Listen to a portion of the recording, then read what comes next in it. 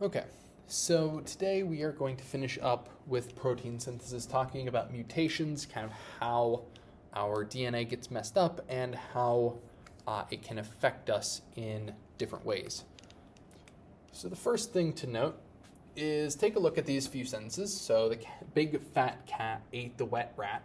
So you have 4 sentences below this. Take a minute, go over these 4 sentences. How do they look different from our original sentence? Okay, so looking at our first one, you can see that in our first sentence, we have the biz fat cat ate the wet rat. So you can see that one of our letters were changed. In the second one, we have big and then rat. So this whole section right here got cut out. And then in the third one, we have the igf at tet hue etter at. So you see that we have moved everything a bit forward. So normally rat would be right there. What would be right there? The 8 cat fat and big. So we are missing an E right there. Same thing with this one, the big zifa tka tat eth u tra. So this one we have, again, we are missing a T on the end. Wet the 8 cat fat, but we have this Z right here that was added in. So this is how our mutations are going to work. These are 4 different examples of different mutations that we will see. And in total, a mutation is just going to be a permanent change that's going to occur in the cell's DNA. It's going to cause an amino acid to be produced that was not usually put there, or some sort of change to the DNA that wasn't originally put there. In terms of types of mutations, we have a couple different types. We have missense and nonsense. Both of these are substitutions. We have deletions and insertions, which are both frame shifts. We have duplication and expanding mutations or tandem repeats. We are not going to go over duplications or expanding, but we will cover the other 4. One thing to note is that there are also silent mutations. What these are is when you get a change in the genetic code that's going to result in the same amino acid. We'll talk about that on the next slide. But this isn't going to change the protein itself at all. It just changes the code that was used to make the protein. So the first one, a missense mutation. This is a point mutation in which we are editing one single base pair. We are not editing the whole one. We are just getting a single one. And a point mutation is only going to swap one base for another. So this is a substitution mutation. So you can see in ours we have biz instead of big, so we swap the Z for swap the G for a Z. And sometimes this isn't going to cause errors. This is when we get our silent mutations. So what happens is the genetic code is fairly redundant. Redundant just means that multiple codons are going to code for the same thing. Usually redundant means repetitive. So redundancy in the amino acids means that we have multiple that are all going to code for the same thing. So you see we have leucine up here, which is UUA or UUG, but down here you can also see we have CUU, CUC, CUA, and CUG, all which code for the same amino acid. Same thing over here, we have arginine, which has 4, actually it has 6 as well. But you see up here we have UGG for tryptophan, so there's only one that actually codes for tryptophan. So some amino acids usually have multiple different codons to map for the same thing. And this is when silent mutations occur. For example, if we take UU or CUU and we swap a G in there, it's not going to actually do anything to our end protein. The next one is a nonsense mutation, and what that happens is again a substitution mutation, but this one's going to cause a single base pair edit that makes our codon into a stop codon. So we have 3 different stop codons. We have UAA, UGA and UAG. And you can see that if we were to edit, let's say we have a UUC, something gets mutated and we get an A, that would cause a stop codon, which would cut off our protein at the source. So you can see the big fat cat ate the wet rat, and we have the big rat. So what happened here is some sort of mutation happened which caused fat to be a stop codon. Normally stop codons don't actually code for any actual amino acids. This got cut off, and something in wet would have had to be taken as a start codon so that rat could be added in again. So somewhere there was a stop and start because of that mutation. Like I said, we have 3 potential stop codons. So if we mess up, let's say tyrosine goes from UAC into UAG, that's going to put in a stop codon, and that's going to be a nonsense mutation. Moving on to our frame shift mutations. Frame shifts just mean that the way the mRNA is going to be read is shifted. Same thing if you were reading a book and you read each book 1 letter early, or each word 1 letter early, that would be a frame shift. It's changing your reading frame. And a deletion just means that we are going to take 1 base pair and we're just going to cut it out. So in this one, the E is cut out, moving every letter forward. We can't have a stop because then that's going to cut our mRNA in half. So we have to move everything forward so that they're stuck nice together. And this is going to shift everything forward. So all of these codons are now going to code for a new amino acid, which is not good for us. For example, if you were coding for, let's say, an enzyme that needs this code on top here, using a mutation like this could drastically alter or change how the enzyme works if it is formed at all.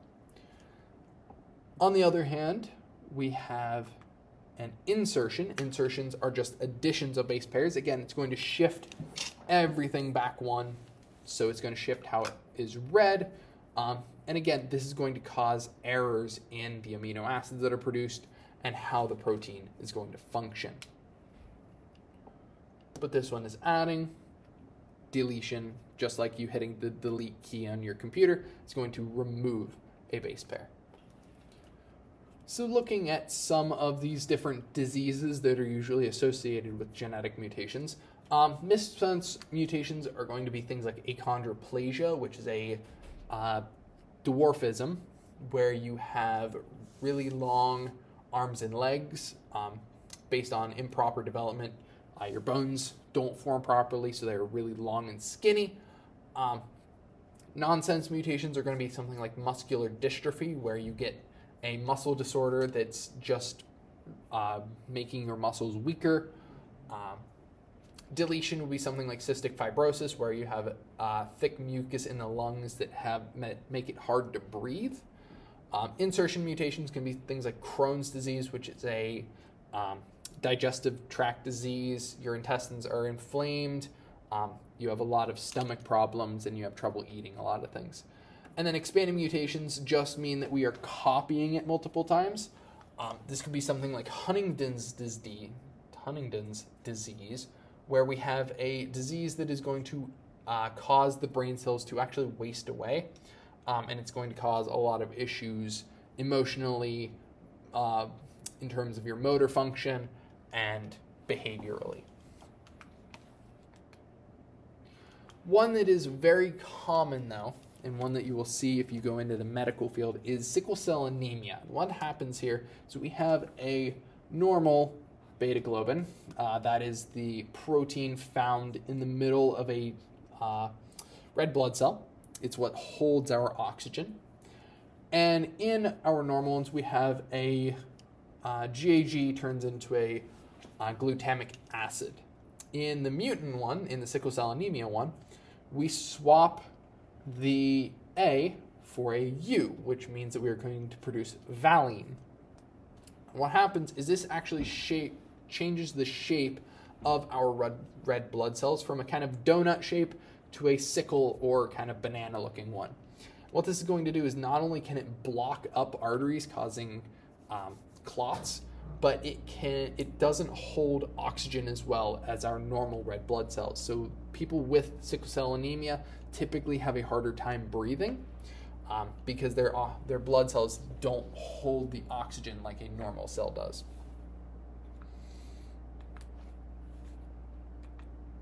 Now, causes of mutations, we have a lot of different causes. Sometimes they can just occur spontaneously. For example, a lot of mutations and adaptations come from just spontaneous evolution. Other ones can be affected by chemicals and radiation though. And what happens is that actually damages the DNA. So these are called mutagens, and they're typically caused by base mispairs so that the DNA doesn't actually form correctly. Other ones can resemble other nucleotides so they can be replaced. And these are called imposter nucleotides. But there are different uses for them. For example, HIV vaccine uses these kind of mutagens so that we can modify your DNA so that it properly functions.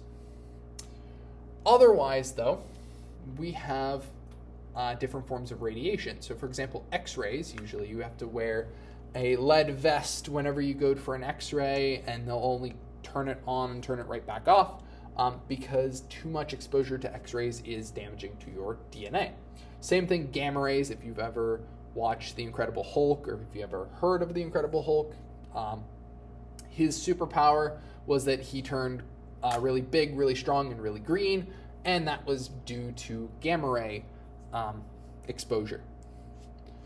Same thing, it's going to cause damage to your DNA, kind of like this, where the bases are actually mispaired. The other one, and probably the most common one, is UV radiation, which we get from our sun. So ultraviolet radiation is what allows you to get a suntan, but too much exposure to the sun can lead to things like skin cancer. Skin cancer being a mutation that stops the regulation of reproduction for your cells, which leads to things like tumors and things like that. So take a minute, jot down whether you think it would be worse to get a mutation in a somatic cell or a germ cell, and why. Okay, so just a reminder, somatic cells are our body cells, like our skin cells, our tissue cells. Germ cells are your reproductive cells, so sperm and egg. And there are downsides to both of these. So in somatic cells,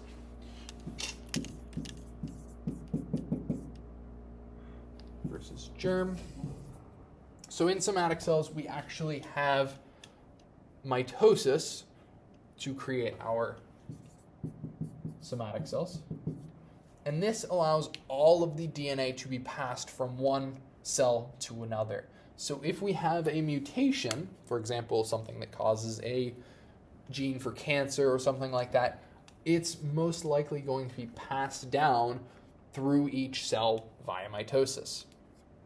In germ cells, however, we do meiosis. So each sex cell, whether it's a sperm or an egg, it will do meiosis, which gives it half. So there is a 50% chance that each sperm and egg would have that mutation.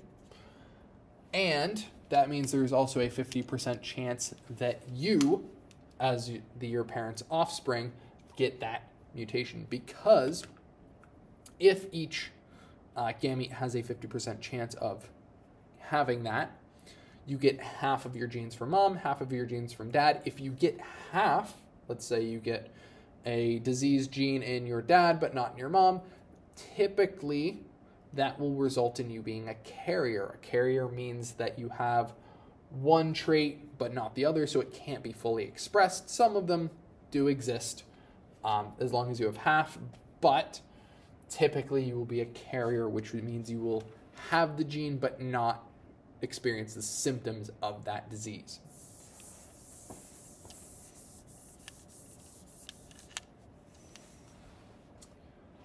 And the last question, take a minute, jot this down. What happens when something goes wrong involving the genetic material, and how can it be detected? So this is one of our LEQs, so go through, jot down what you think your answer for this would be. Okay, so if something goes wrong with the genetic material, that's when we get a mutation.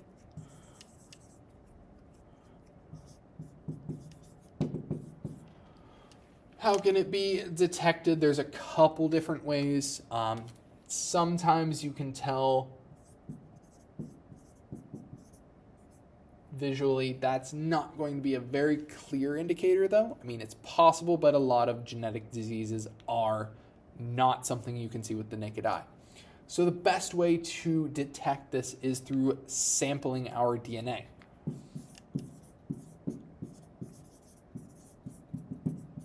This is something we will continue talking about when we get into genetics here after Thanksgiving. DNA sampling or sequencing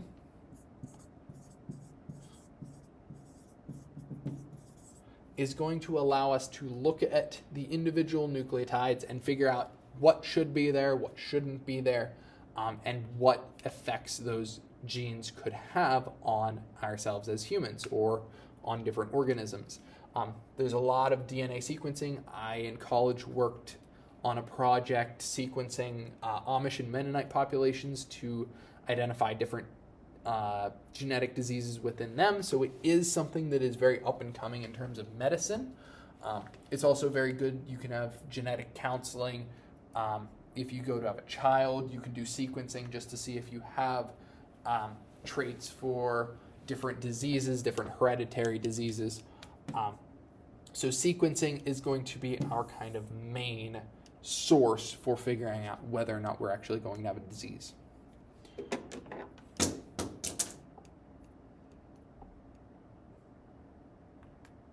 Okay, so that is all we will talk about today.